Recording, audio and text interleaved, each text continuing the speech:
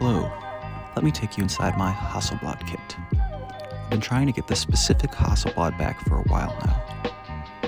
Just going over it once, there aren't any markings on the side, but go to the top, you'll see it says A16 645. This is special because it'll give you 16 exposures per roll instead of 12. You can see here the 645 cut out inside of it, giving it a nice rectangular exposure.